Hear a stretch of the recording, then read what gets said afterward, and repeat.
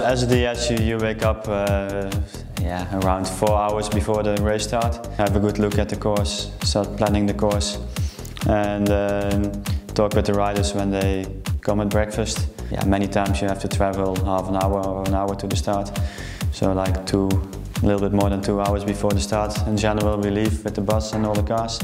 Do a presentation, run through the course and through the tactics for the day. Then after that you prepare the car with the maps and everything. So everything is set up, and then the race starts. So yeah, as soon as the race starts, we use radios, so you're in contact with the riders. You give them all the information what you get from the radio tour, who is in the break, and you talk. Yeah, you tell them about the tactics, what to do.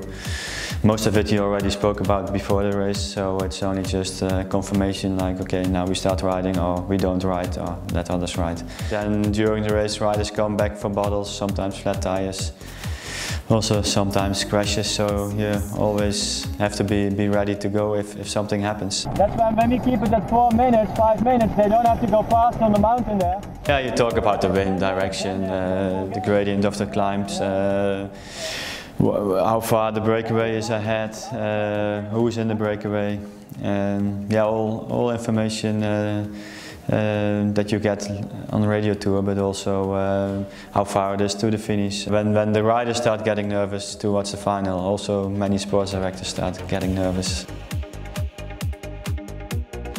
After the race we wait for the riders to come to the bus, and most of the times they go for cooling down, so on the turbos. So then you have a short talk with most of them.